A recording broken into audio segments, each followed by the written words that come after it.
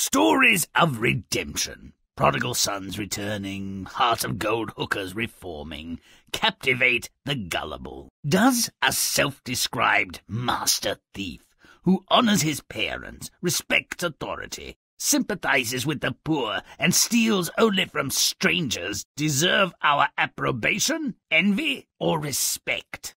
Not my idea of how to pass the time before dinner, but some philosophizing needs doing.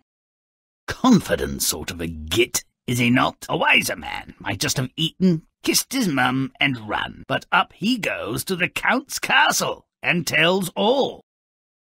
I would have kept on walking, frankly, to China, but our thief's a proud bugger. He disguises himself as an old woman, laces a cask of wine with knockout drops, and returns to the castle.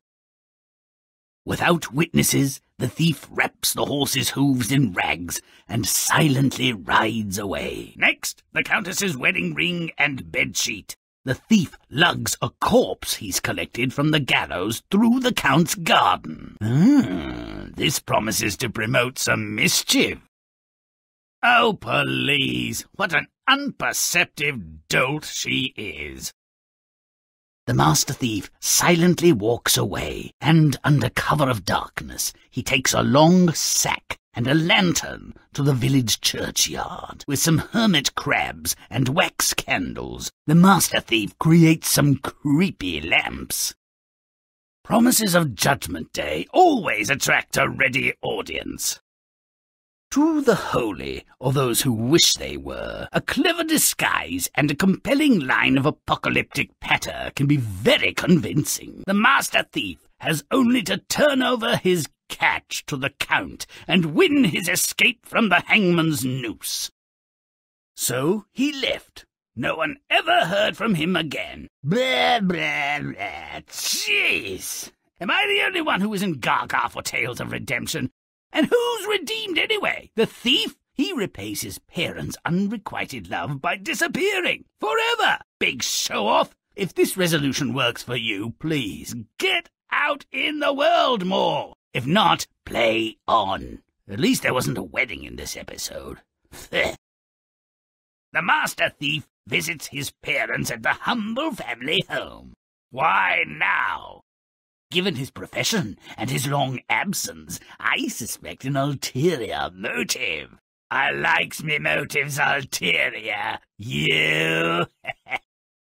This conventional, boring village just became a lot more interesting. Arboreal locomotion is, dare I say, unusual. And I smell a motive.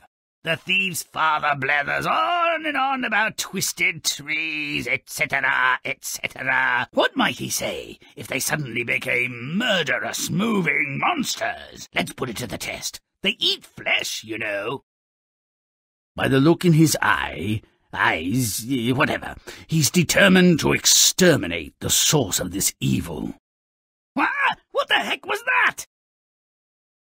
I wasn't scared. Were you? The brilliant brigand dabbles as a do-gooder. He's secretly searching for the cause of this gross and unpredictable evil.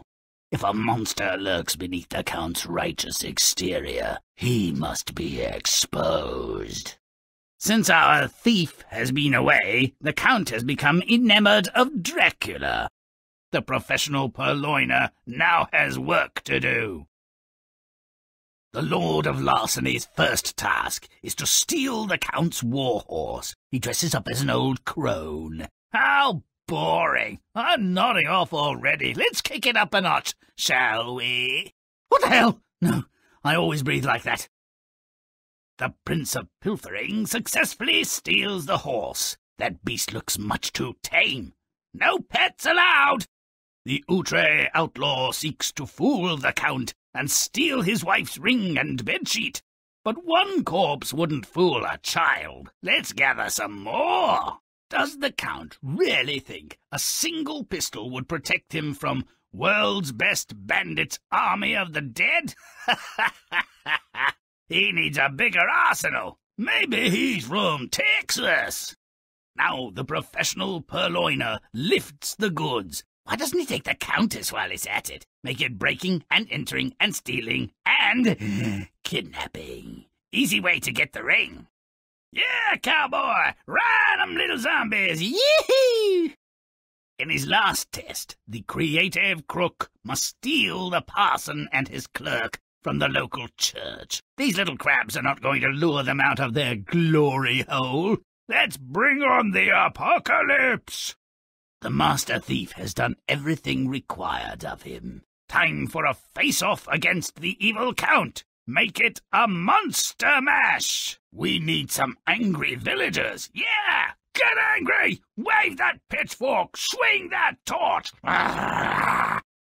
Now we need some angry monsters. Come on, people! Put some into it. Let's make them deal with each other the old-fashioned way. One more reason why Halloween's the happiest holiday on the calendar. Zombies, wraiths, vampires, werewolves, all messing with the status quo. Woo, look at them go! They'll be fighting till the sun comes up. Then, poof, they'll never know what hit 'em. Parents probably think Master Thief is a better career choice than Vampire Hunter. Steadier work, fewer occupational hazards. Thieving for the hunter is just part of the job. So many little requisites come up when you're tracking down depravity. Not available for love or money, and you really can't hire any decent help. A suspicious stranger, outlandishly dressed, and funny-looking, if I do say so, turns up in the midst of gruesome doings. What else would he do? Go to the Count's castle. Believes that imitation is the sincerest form of flattery. Finally, characters who understand their roles in the great scheme of things. We're familiar with the Count's wicked tasks. First, steal the horse, then take the ring and sheet. Wind up with extracting 2 creatures from the church. Nothing basic changes, though the overarching supreme evil thing alters some of the particulars. The ring and sheet are next, but a ruse of misdirection isn't going to get it done. The monster hunter aims a little higher and gets help from an unexpected quarter. Great idea! Take the ring wearer and the whole damn bed! Zombies are surprisingly willing. Perhaps they found being used as a vampire's toothpick demeaning. Now, to the church! There haven't been any human inhabitants in this deconsecrated hulk for years. 2 werewolves use the narthex as their home base. The Count did not stipulate the condition of the creatures. He did not say, bring 'em back alive. The Master Thief has fulfilled the Count's conditions. Let the battle royal begin. Massive carnage! Order of the day, Colonel Blimp. Grimm reporting for duty. Last man standing is a friend of mine. Conflict resolution the old-fashioned way. Woohoo! Well, someone that bad, you almost hate to see them go. Upsets the balance of the universe. On the other hand, turns out the Master Thief had more than a little mean streak. He won't lack for work on Halloween. May all our stories end so well. Until next time.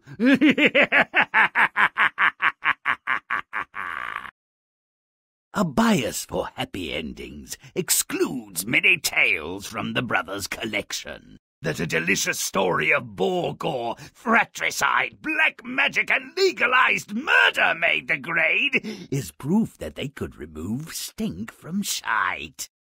The crowd resists this offer. The boar is huge and bad-tempered. The daughter likewise. But then, fools often travel in pairs. Have you noticed?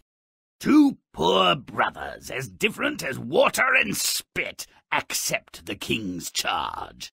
The younger brother, decent but dim, receives a dubious gift from a stranger.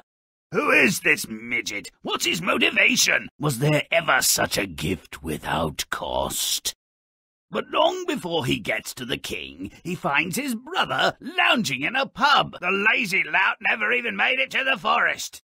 But the older brother's not really the sharing type, is he? After plying his brother with liquor, he walks him out for some air. Having murdered his brother and buried him carelessly in the sand where he fell, he took the boar to the castle to collect the reward. This warning was insufficient to deter the ambitious criminal. After all, he'd already killed his brother for the chance to marry the harpy.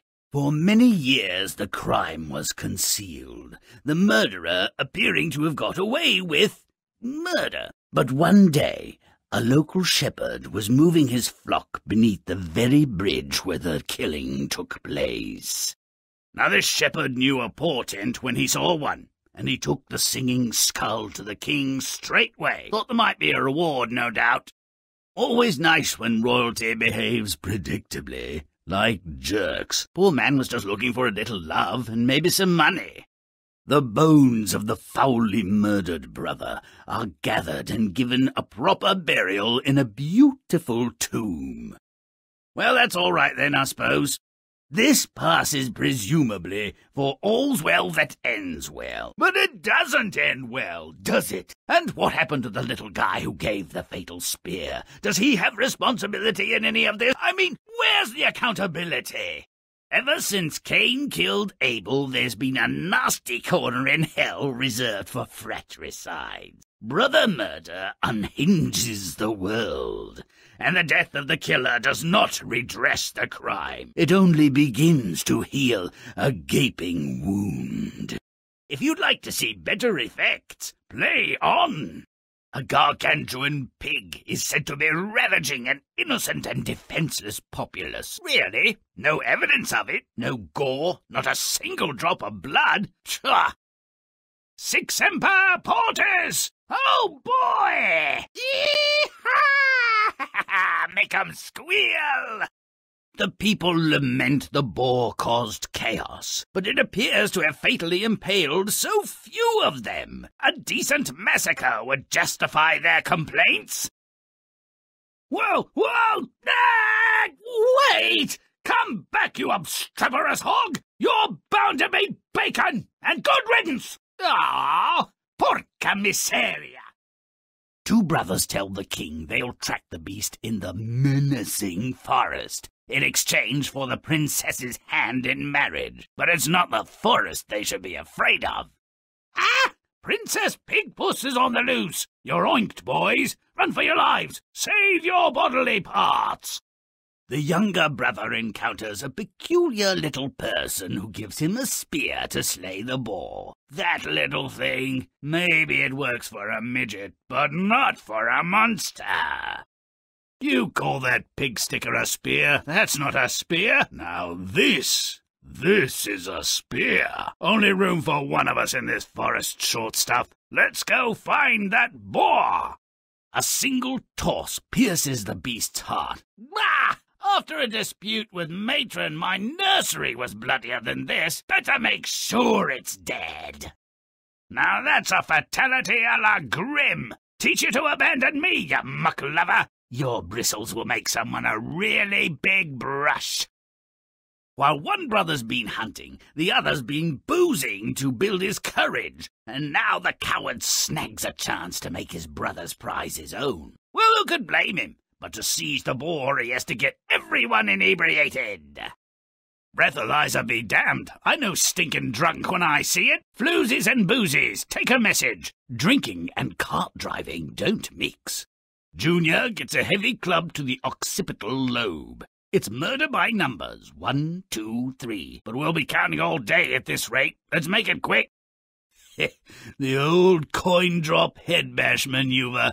Surprisingly effective. At last, this latter-day Cain has slain his Abel and stolen the dead man's prize, the boar. His just reward is yet to come.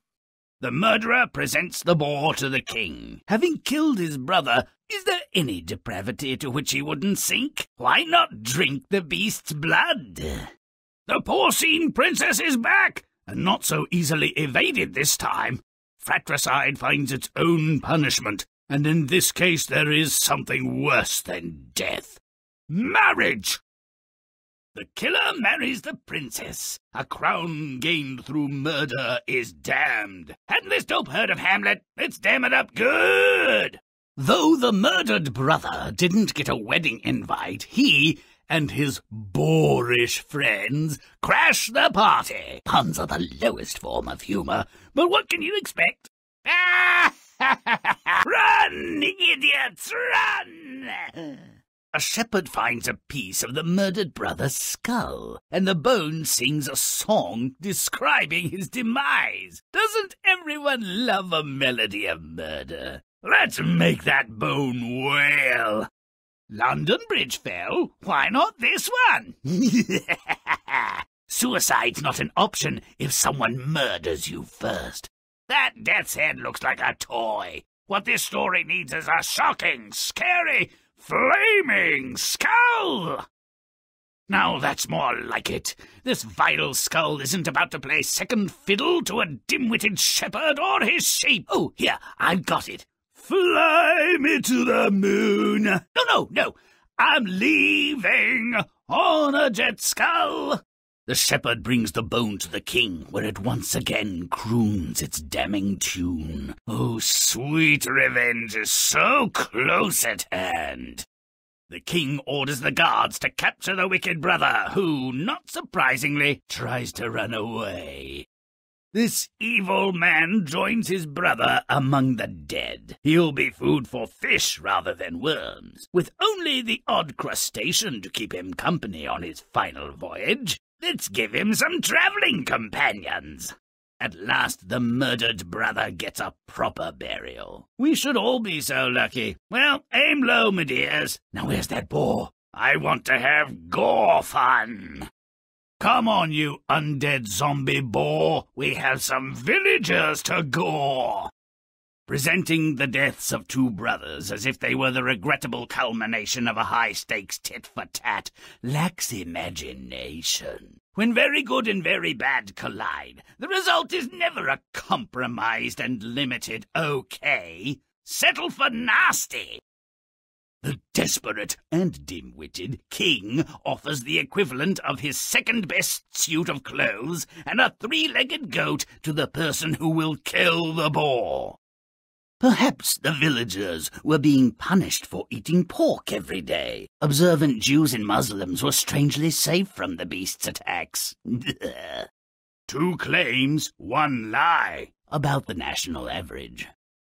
Well, not quite a high colonic, but bracing, I'm sure, and effectively lethal. Tally-ho! The die was cast, the murderer's plan exposed. No need for subtlety. Foolish, boorish, overreaching dolt. This was the first and last time he would issue a command. The criminally moronic brother was expecting a stripper to emerge. He deserved the macabre surprise, and he never had another peaceful night's sleep. But his suffering had just begun. So many miserable, tortured, suicidal souls had chosen the plot beneath the bridge as their final resting place that the brother's skull had to do something to get noticed. A passing shepherd was the beneficiary of the performance. Who would blame the shepherd for being frightened? He was familiar with the expression, "kill the messenger." They do the right thing by the dead brother, presuming he didn't want to be cremated. A death for a death, an eye for an eye, as they say. But who got the last eye? A village was decimated, and a killer pig got porked, and then a good man got murdered. A bad man got executed. A father lost 2 sons. A princess became a widow. A king lost an heir. Lots of losers in this life. May all our stories end so well. Until next time. Divine intervention in human affairs was a hot topic in tales almost from the moment people began to talk. The ancient Greeks larded their lore with the deeds and misdeeds of their anthropomorphic deities. What a pathetic fallacy! The Olympian god Apollo and the divine satyr Silenus Marsyas are about to engage in a friendly flute-off. The smart money's on Apollo. The Muses are his half-sisters, but Midas is a king and a sucker for a compliment. Olympians rarely settle for second place. Having backed the loser in the flute contest, Midas conceals his trophy ears beneath a Phrygian cap. This ruse worked for a time, but when his hair grew too long and wild to hide under the cap, he had to seek the services of the royal barber. Thinking the "or else" might be very unpleasant, the barber regains his self-control and assents. But sole possession of such a secret overcomes him, and he finds what he believes is a mute confidant with which to share it. The barber's discretion is foiled when reeds spring from the hole and rustle the king's secret. Midas becomes the laughingstock of the country. Wonder what happened to the barber, Dionysus and Marsyas, a couple of divine tipplers, are roaming in Midas's backyard when Marsyas, seriously inebriated as per usual, becomes seriously lost. Little did he know. Takes the dimwit a while to realize that he'll soon starve to death, and he seeks out Dionysus, hoping he's sober, I imagine. Fortunately for Midas, he knows where that is. Perhaps Midas learned a lesson, but I'll bet the greedy pig thought twice about keeping his family in gold. I would have done. Zeus and his son Ares, the god of war, witnessed this entire fiasco. Well, that was no Iliad, no tale of divine retribution, wrath, and unearned misery. But it could have been. If you'd like a different outcome to this little Greek war, play on! You might well ask why these Greek deities are constantly interfering with human affairs and making nuisances of themselves. And the answer is, they've got nothing better to do. Check this out. Smitten by Zeus, father of all the Olympians, and as bad-tempered a brute as you'd care to meet. Wish he were my dad. Silenus Marsyas and the divine Apollo compete with flutes. Midas, ever the fool, deems Marsyas the superior blower, and gets donkey ears for his trouble. That's punishment! Let's make a real ass out of him. And make that hideous music stop! Ah, yes, cacophonous perfection to my ears, not to mention Midas's. Midas tries to hide the fruits of his stupidity under a hat. Let's give him some more divine attention. Shockingly delightful. Get a move on, Midas. We have a story to defile. His barber discovers the outsized ears and doesn't do anything? Oh, no. He's hysterical. He's unsteady. The king looks like an ass. He nipped the royal ear with his scissors. Or he should have done. More blood would improve the mood. The barber whispers his secret into a hole. What a wimp! He discovered the emperor without clothes. Let the whole world know! After a 3-week bender, how can the gods of wine and drunkenness even stand up? This is ridiculous. They should both be plastered. Falling down stupid. By Zeus, even after the donkey-eared debacle, Midas holds no grudge against Marsyas. I like grudges. He even helps the silly satyr find his way home. He missed his chance for revenge. Let's give him his vengeance. Grim man rides God. Only in ancient Greece. Dionysus rewards Midas by giving him the golden touch. The god's a mischief maker with a bizarre sense of humor. We're going to make Midas regret his greedy wish right away. Now he's just hungry. Let's make the whole world golden. Ah, Midas, after his whole family has turned into golden statues, finally realizes his folly. So Dionysus lets Midas escape from the curse he brought on himself. And there's no punishment for his idiocy? No repercussions? I don't think so. This ought to be a catastrophe. Now that'll make him think twice about being greedy again. But what do the rest of the Olympians think about this outcome? Do they even care? Zeus and Ares never had what anyone would call a healthy relationship. Let's exploit their mutual lack of love and respect. A well-aimed kick from Ares ought to do it. Oh yeah! Clash of the Fightin' Titans! And the moral of the story? Avoid musical contests, and be careful what you wish for. The old saw, "Beware of Greeks bearing gifts," falls far short of the whole truth, doesn't it? When the gods are involved, keep your hands to yourself and your mouth shut. Things are rarely what they seem. Midas wishes the gods had held this party on somebody else's patch. Midas, an egotistical, vainglorious narcissist, has taken extreme measures to conceal his ears. The barber was not about to become another casualty of his profession. He out-Midased Midas. The friendless barber, with a keen sense of humor and self-preservation, shares his secret with a hole in the ground. When humans drink to excess, crockery gets broken, hard words are spoken, and an occasional fight breaks out. When gods overindulge, all hell breaks loose. Wants it now, does he? He refuses to consider the consequence of his wish. Enough useless questions. Trust Midas to put false face on the catastrophe he caused, and the Olympian gods, jealous of their powers and big on object lessons, remind him that he made a big mistake. Zeus and Ares keep picking at one another. Midas and his behavior with Apollo and Dionysus is just a cover. They've each consumed 30 hogsheads of nectar. Tempers are frayed.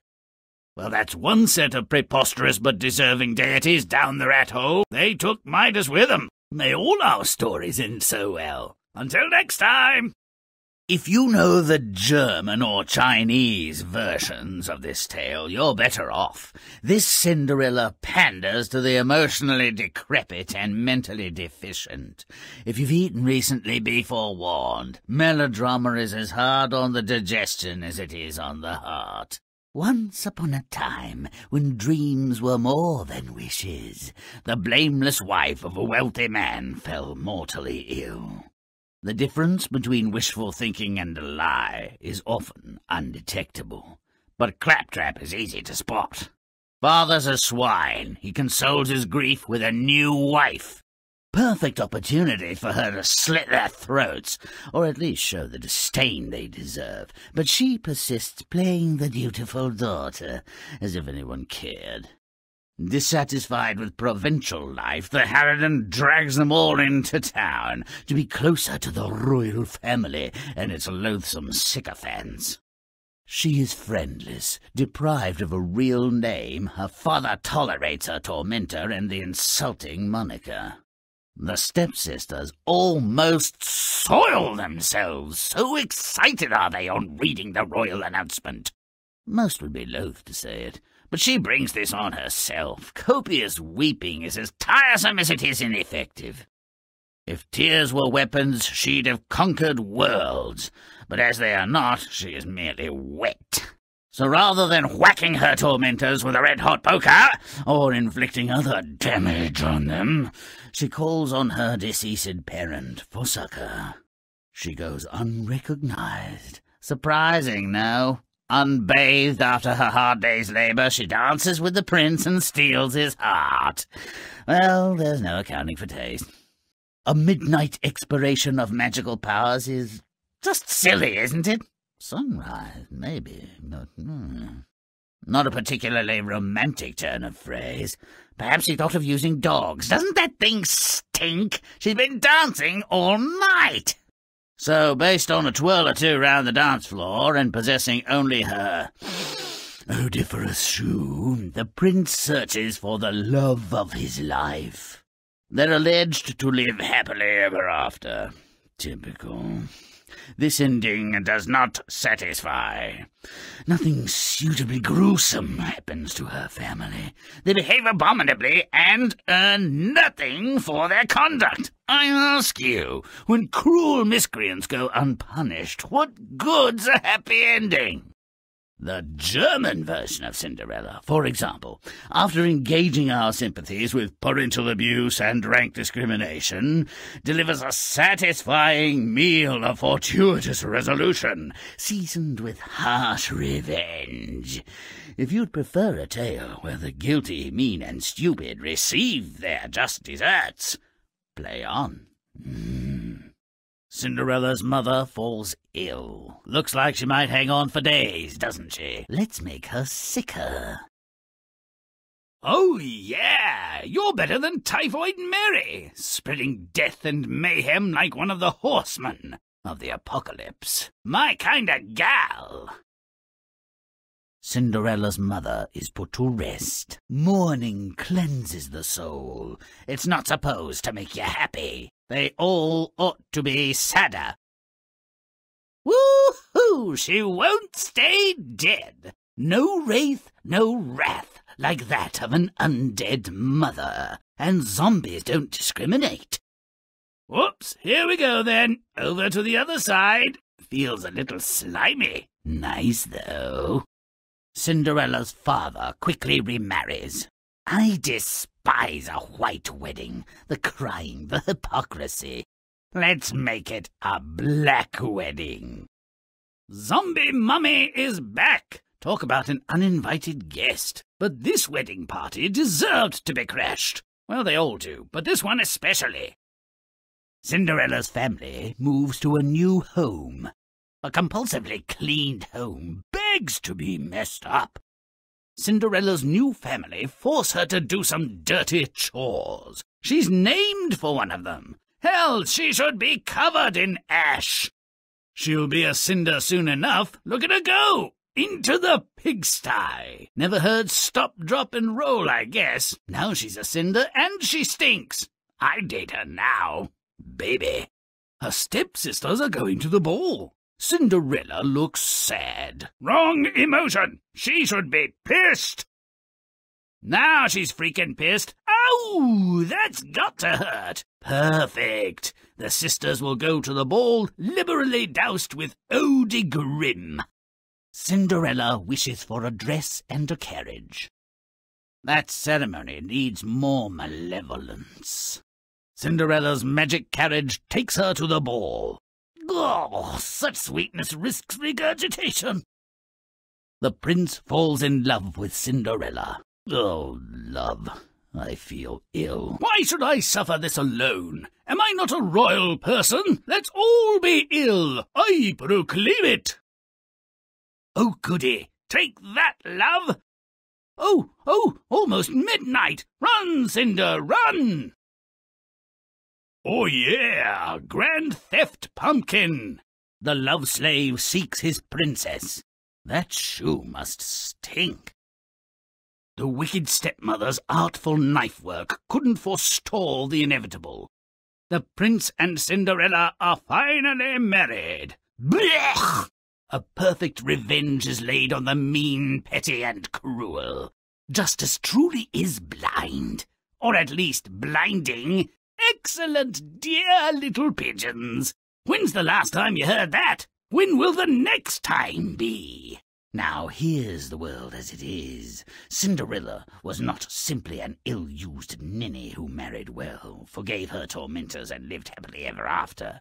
She was innocent. She was abused. She was harmed. Her pain should be paid for. Once upon a time, the wife of a criminally obtuse man warned her daughter from her deathbed. This was a vain wish. Her husband couldn't protect a belfry from a bat, and he has a wandering eye. Better she'd choked down her hope and died in silence. When the truth is shoved down your throat, it's still the truth. This girl knows she's been abandoned. She knows her father's a selfish, randy dimwit, and dangerous to her on that account.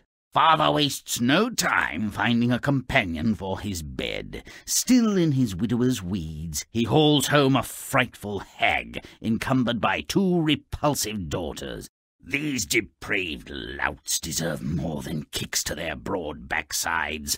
Their time will come. Well, the bitch's intentions are clear to anyone with a bit of sense and the will to use it. The insult is palpable. Father is mute. Cinderella is on her own. I report with relish and a modicum of disgust that when the stepsisters read the royal daily blat, they soiled themselves and otherwise behaved in a disgusting manner. Her first act of disobedience is at hand. A violent incantation summons her deceased mother from the netherworld. Evidently the spirit world shared her anger. She hooks the prince without breaking a sweat. Cinderella leaves the prince in a state of feverish intoxication. Marriage was less important to her than her self-respect. Her worthless father was chastened, her wicked stepsisters blinded, her cruel stepmother physically wrecked and ruined by envy. Her mother stays dead, unfortunately. Even hard revenge can't give everything. Feels better, doesn't it? Like when you lance a festering boil or carbuncle and the pain flows away with the oozing discharge. May all our stories end so well. Until next time. Only in fairy tales could a numbskull be a hero. Bearing an unprepossessing name is nearly a requirement. It's guaranteed that something good will happen to him, no matter how unlikely or undeserved. The Golden Goose is appalling proof. Father sends his 3 sons to chop wood, perhaps believing that idle hands do the devil's work. As soon as they enter the woods, the would-be lumberjacks encounter a peculiar old man. Something good? Maybe. There's a goose with feathers of pure gold sitting in the roots. Dimwit gathers it up and walks to the nearest town. Curious girls whose greed conquers their discretion try to steal some golden feathers. The moment they touch anything that has touched the goose, they're held fast and dragged behind Dimwit like a lumpy tail. And she gets her share of deserved ridicule. But there's more fun to come. A nosy parson's sense of decency is outraged by the bizarre procession. What a fiasco! But hilarious! Everyone who witnesses these fools tripping behind Dimwit and cursing their own stupidity is in stitches. Gotta love that, and the king's daughter does.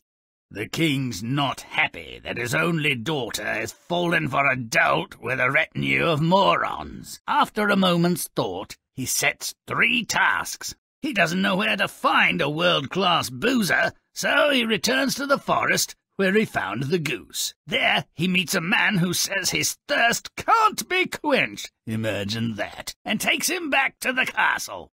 Confident that wine will be imbibed, Dimwit sets off to find the consumer of a mountain of bread. Naturally, he returns to the spot of his previous success, and once again, like a royal mountie on a roll, he gets his man.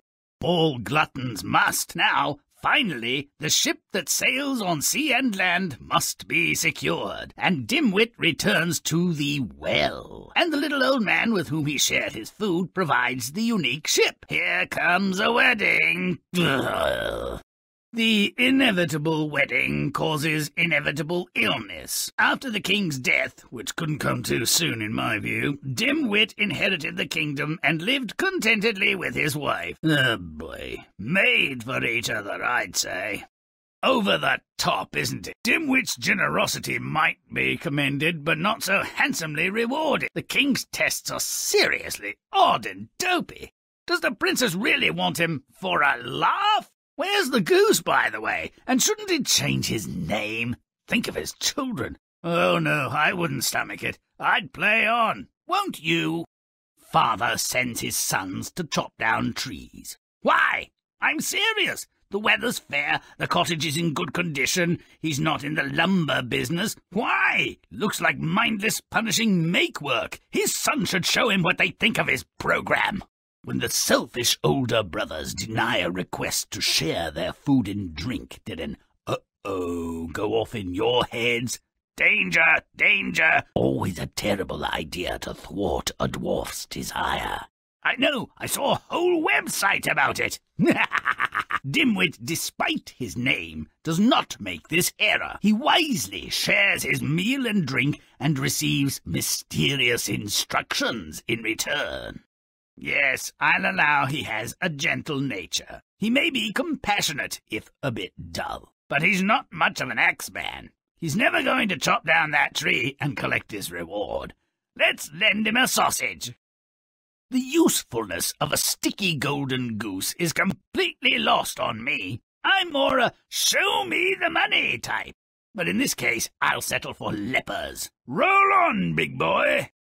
Even a committed curmudgeon would find something laughable in these greedy or meddlesome misfits. Can't blame the princess, but given Dimwit and his crew, can't really blame the king for trying to welsh on the original marriage deal. He demands that 3 conditions must be met before the wedding can be celebrated. Dimwit, the poor sod, must find someone to drink a whole cellar full of wine in one go. Dimwit better find a souse that can swim. I'd sink like a stone.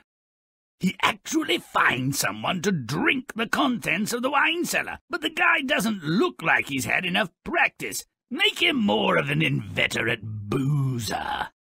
Imagine that. Dimwit has actually managed to find a person who wants to eat a whole mountain of bread, but he's being too careful not to eat all the bread people. He needs to be more voracious. Here he comes, like a wave consumes a sandcastle. Totally, brutally, quickly.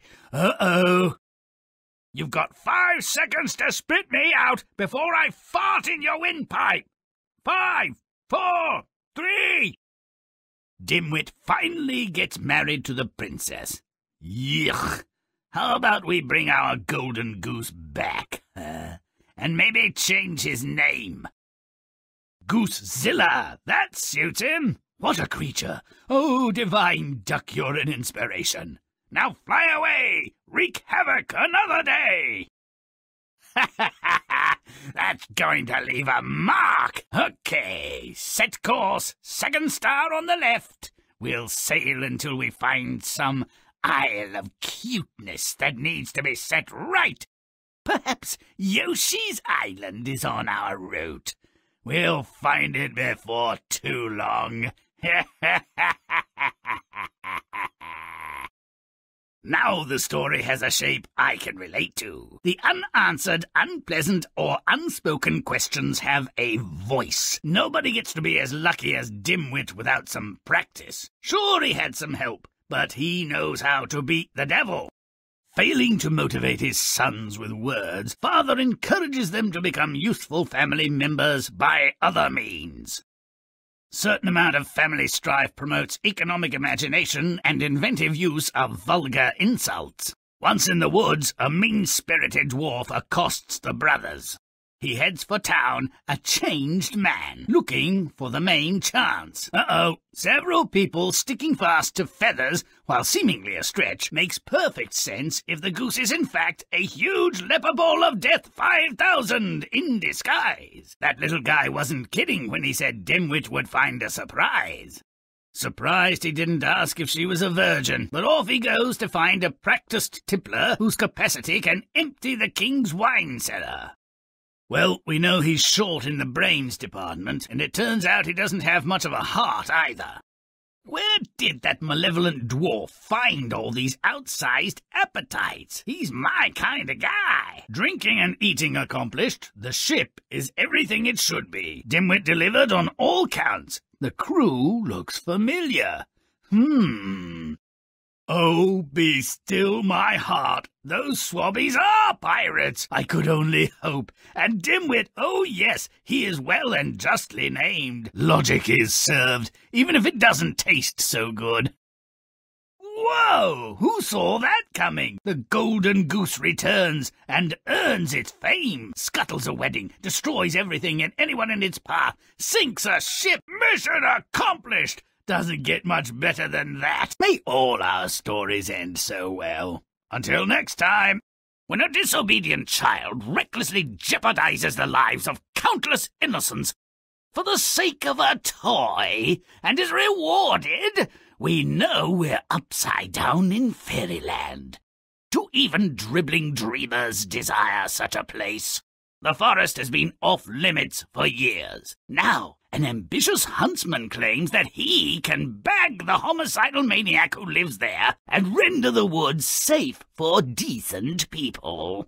Well demanded, son, but reasonable questions find few answers in fairy tales. They find the fiend and dub him Iron John. Well, why not? Looks more like that creaky, heartless tin head from Ozland to me, but who cares? They lead him back to the castle without a fuss. Strange what passes for monstrous. But as all trivial pursuits are ripe occasions for disaster in Grimm, the prince's golden ball rolls into the cage. Oh, cruel Iron John! For 3 days running, the prince returns and asks for his ball. Each time, Iron John denies him, so to speak. But on the 4th day, the boy takes a new tack. Quick as boiled asparagus, the boy brings the key and opens the door. When the king and queen find an empty cage and their son gone, they guess what has happened. And much grief reigns in the royal court. Stupidity does not preclude sadness. Back at his forest hideaway, Iron John orders the prince to let nothing fall into his well. But the careless lad has already touched the water with his hand, and a stray hair has wafted in too. Both have turned to gold.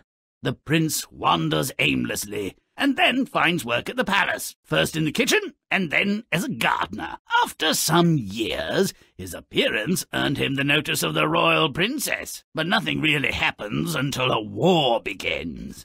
All that he asks is done, and soon he's riding home on his 3-legged horse, happy as a clam.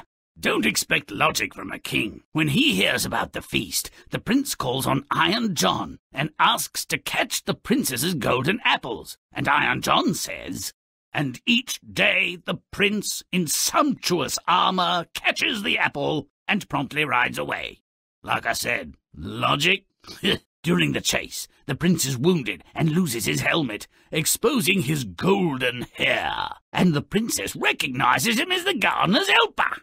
Not standing on ceremony and long engagements, the deed is done. The prince's parents attend the wedding. How they found out about the nuptials, who knows? Telepathy, smoke signal, coded message, carrier pigeon, invisible ink, telegraphy, message in a gum wrapper, TV. No bloody idea. Well, there you have it. The ridiculous eclipsed by the incredible. Enchanted by whom? For what reason? Cursed to be filthy rich and magically potent? And how did the prince set him free from this miserable estate? Not relevant, evidently. They all live happily ever after, I'm sure. Well, they would, wouldn't they? Nonsense comes in many flavors. Do I detect a whiff of camel dung? A murderous fiend terrorizes the surrounding woods, and nobody gives a horse's patoot. No paralyzing fear. No raging anger! This situation demands panic and desperate resolve. Get it? Now this is looking good. Let's make sure enough blood will flow freely. The wild thing, a.k.a. Iron John, is lurking in a pond. Good choice for a toad. For a mammal, not so much. The pathetic plan to expose him will take all week. Let's give them more than a hand. Ah, they're drowning. My, all those swimming lessons for naught. Oh, and he's metal. Now the man of steel, not, has been set free. No, they capture him and take him away. Speaking of, I'd better be off myself before those kiddies' parents show up in a snit.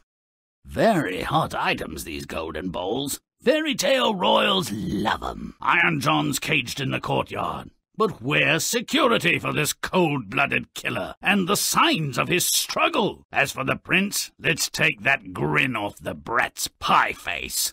When the dim prince rashly approaches the cage, he's snatched and forced to release the steel creature. Whoa! This metal man has rockets on the soles of his shoes. Whee! Next stop, the arboreal hideaway. This enchanted well has the Midas touch. The prince, in his usual stellar style, guards it. I'm shocked he's only turned his fingers gold. This is preposterous. His failure has to put Midas himself to shame. We should gild this lily. Oh, hey, hold up there, metal man. Ah! The boy did bad and turned everything to gold. Ha ha ha ha! Our little prince goes to Uncle Iron John and requests an army to defeat his king's enemy. Can a three-legged horse still carry a person? Their journey should be more miserable. A good old-fashioned war on a massive scale to settle a dispute. I like it. But why is nobody dying? Why is everybody smiling?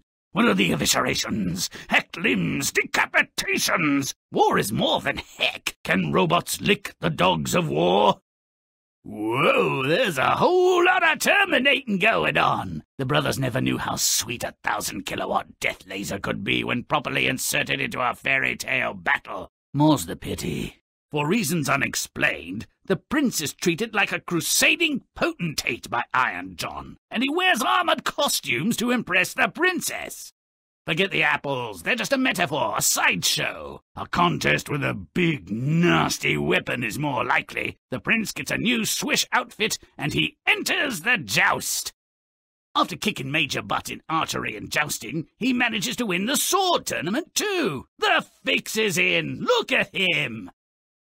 After defeating the final metal foe, he runs back to, well, you know. Do I have to say it? Another quickie wedding. Jeez. Matrimony is said to be an honourable estate when not taken in hand unadvisedly or wantonly to satisfy carnal lust and appetite like brute beasts. So what should you call this sordid affair? Oh, no, I do like this. Wedding crashers! Hey, put me down! I don't want to be probed! What is this, Mission Impossible? I'm starting to like the probe. Not that there's anything wrong with that. This is getting tedious, isn't it? I'm thinking 3 royal families at the same table. Awkward! I'm hoping way before dessert, insults, real or imagined, are traded, and the facade of propriety disintegrates into a name-calling, knockdown knife fight! Well, I can dream, can't I? The final showdown, man versus machine. I'm not sure whose side I'm on. I'm just glad the wedding's ruined! Any cake going? This at least makes sense. An indiscriminate, insatiable man-eater on the loose, and the populace shuffling about like somnambulists, wondering which of them will be his next meal. Or snack. Can you whisper abject fear? The villagers have a right to be frightened, I suppose, but I've seen zombies with more joie de vivre than these petrified mopes. Ah, you know the type. He means any sacrifice others will make. He's just there to pick up the pieces. Many of those who came to bail water are reduced to cinders and ash by the light. Their leader has exposed himself behind a boulder. The deranged automaton is a nice touch, eliminates the how does it breathe underwater query. A characteristically poor decision by the prince, but there's no tale at all without it. Some lackey at the royal palace took pity on the hapless prince and gave him a job as a scullery boy. After many years in the kitchen, the prince's ambition kicks in, and ill-prepared and ill-equipped, he goes to war. The prince showed little initiative or skill in his youth. We're not surprised that his later years are similarly uninspired. Oh yeah, here comes the good stuff. Weird, I'll admit, but good. No kidding. When he said he was a tool, he got it just right. Who wouldn't run away from this? But the prince is captured in the end. The wedding date is fixed. The stupid wedding is unavoidable, but the outcome not inevitable.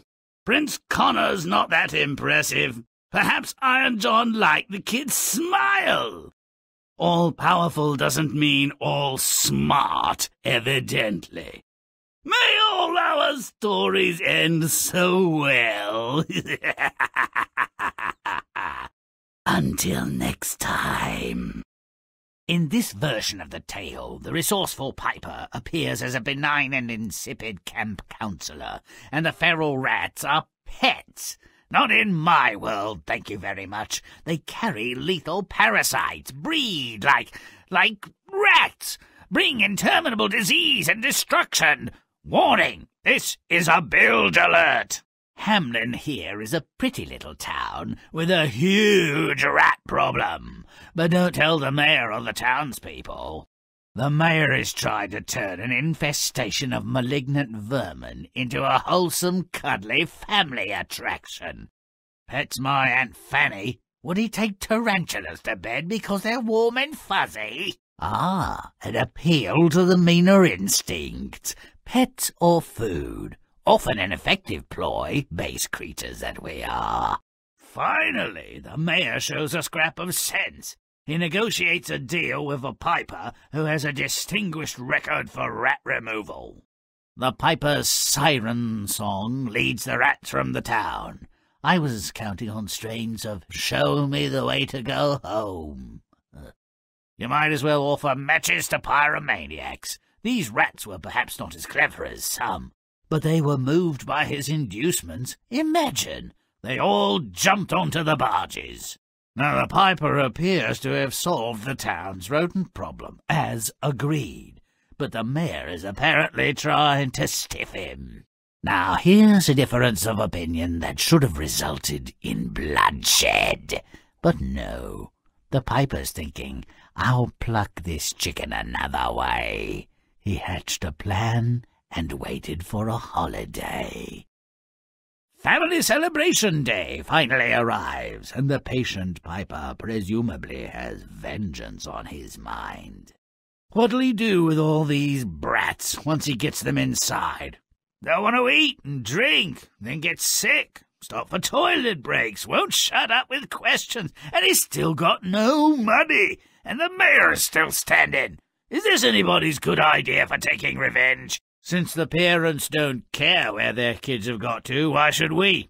Unless there's something indecent going on. What are this man's intentions anyway? Nothing good, I'd venture, but it's a mystery. So the creatures responsible for more human misery than anything else nature could concoct are pets, and the children fatuous dupes, and the piper a nice but ill-used guy with a lonely heart? Ah! If you'd like an emetic to relieve your nausea, play on! The town of Hamlin is beset by rodents. To Hamlin residents, the plague of rats just meant there were too many. These people don't know the meaning of plague. Wait till they start vomiting and peeing black, then talk to me about plague. Let's make it dark. Nibble, gnaw, scurry and bite. We'll show them what screeches at night. You'd better squeak and squeal. You'd better scratch and bite. Grimm likes it like that.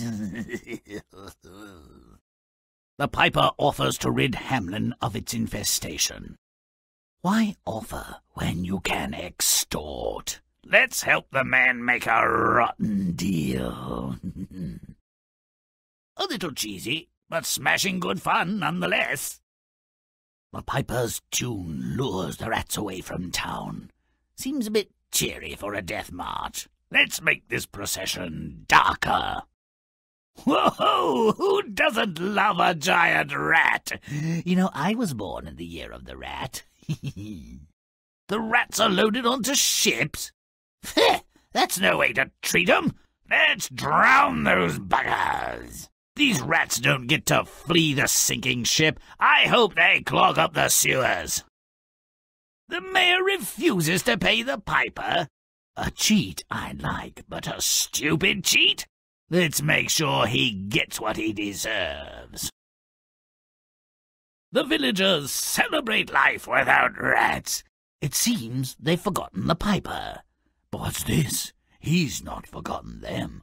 Ooh, this should be fun.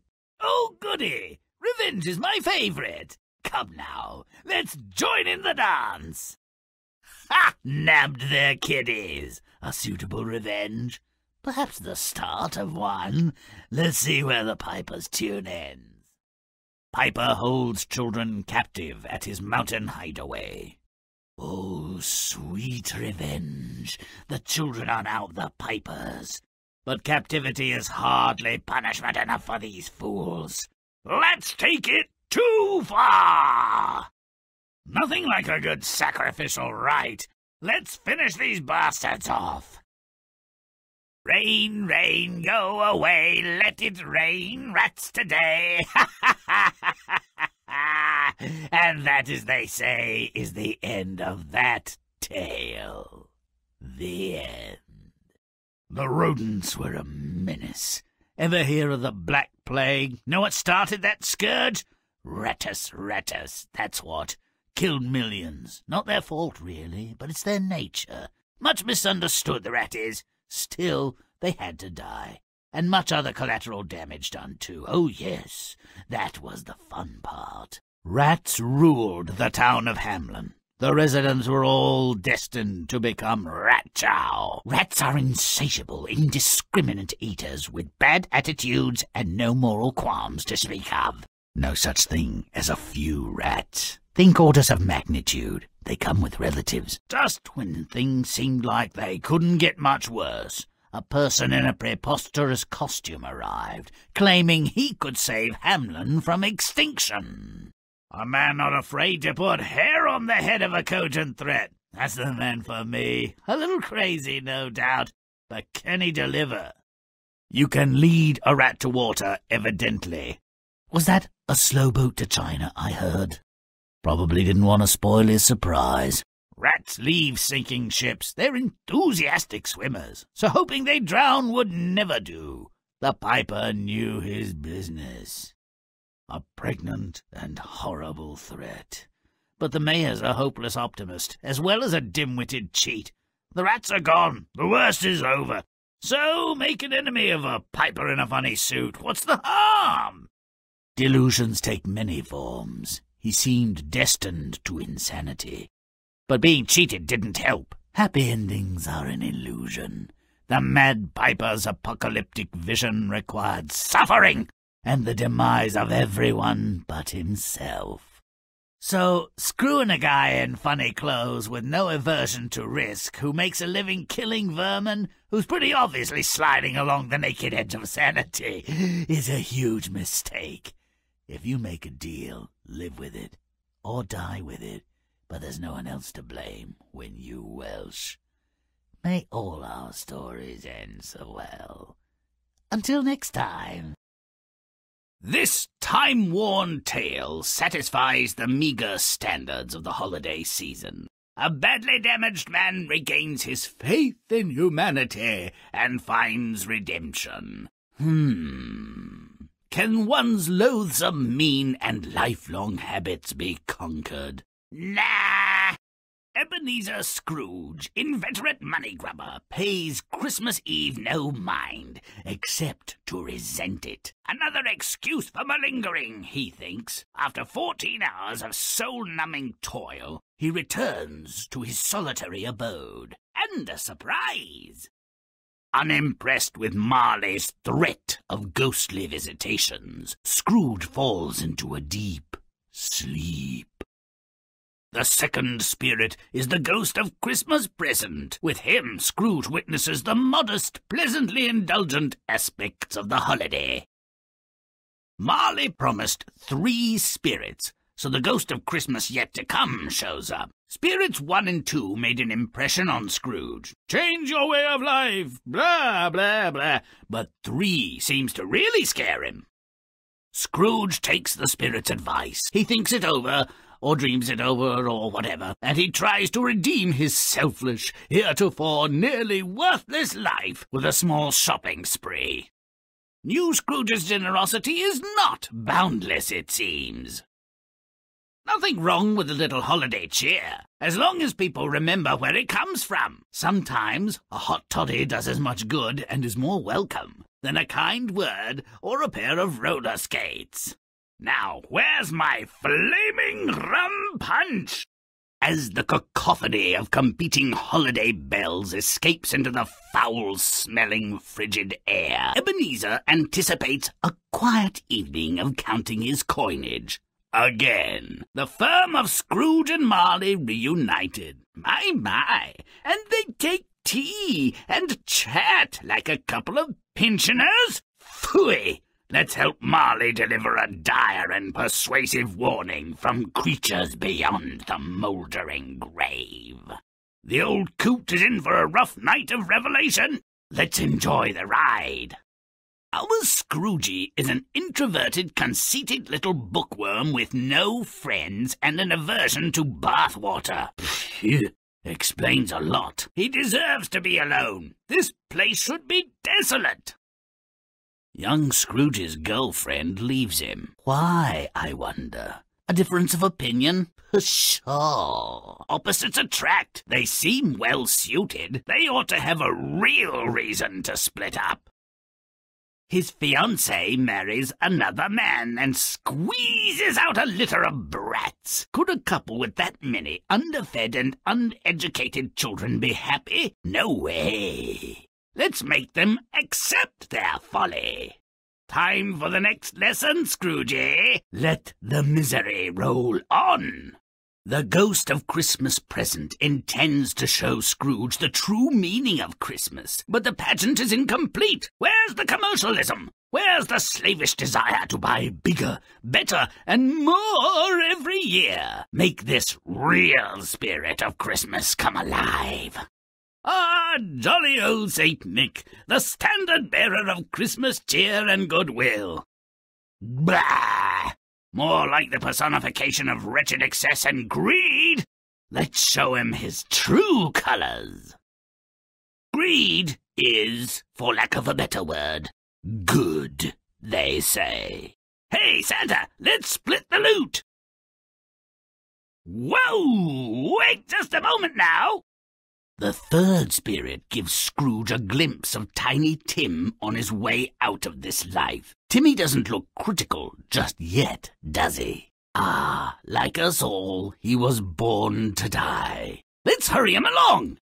Oh, yeah, a classic daylight snatch and grab at Scrooge's house. But hold on, where are the requisite tools of the trade? These bungling street rats need a refresher in Burglary 101. Let's help them liberate Scrooge's goodies. What a service!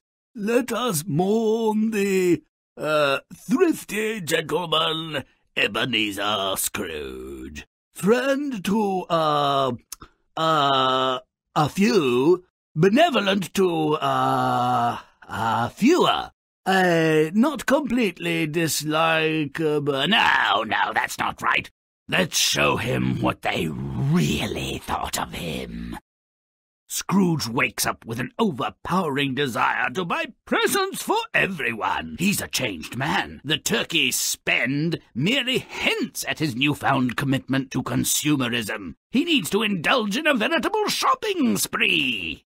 Whoa, was that a street riot or precursor to a run on the bank? Whatever, it's a righteous instance of the law of unintended consequences, an act of generosity turned nasty by selfishness. So predictable. I love it. Despite the potential for personal injury and aggravation, there are people who will join a queue without knowing why their fellow time servers are standing in line. Ignorance meets unfounded hope and greed. Perfect. Let's make it huge! This turkey isn't nearly big enough to satisfy Scrooge's newfound generosity, but a holiday meal must include a beautiful bird. Who knew Tiny Tim could do that? Hiding his light under a barrel, crutch and all. Gets him out of the housework, I suppose. Nothing better than a titanic intraspecies death match when the loser provides a decent meal. Turns out Tim's a hero. Christmas was the occasion, and Scrooge the means of initiating his success. Now it's time to get even with another bogus holiday icon and ambulatory bowl of jelly, Santa! I'll teach him to cross me with some good old-fashioned Yuletide payback. Giving really is the best part of Christmas after all. 1 down, 2 to go. Reminds me of my so-called childhood. Dysfunctional. 1 more round! And now for the grand finale. Ha-ha! There's that jovial tub of congealing lard. Now that's a sleigh ride. Know what happens when a reindeer tastes human blood? Me either. Let's find out. Finally, the Christmas presents we all deserve. Merry Christmas, everyone! Ho, ho, ho! Our Dickensian frolic is now properly tuned. Modern practice has hijacked the true holiday spirit from the Christmas Carol. We'll sing quite a different song. The grumpy cheapskate motivated by discomforting visions is a relic. Our Scrooge needs more than advice to make his conversion. Ah, commerce conquers all. Grasping, acquisitive, mindless consumption. This is what Christmas has become, and the wreck it has wrought. Despite the hypocrisy of former days, there was potential when a juicy orange was the best possible present. Scrooge's attempt to make amends takes a nasty turn when the shortage of conventional poultry turns decidedly weird. Is too much of a good thing worse than too much of a bad thing? A true conundrum. Christmas should never be about material things. That's a vile abomination, a hideous perversion. You'd think I'd like it. If there is anything to celebrate here, it's the blow against false values of the season. As for the real values, they'll have to look out for themselves. May all our stories end so well. Until next time, ho, ho, ho! Merry Christmas to all, and to all a good nightmare.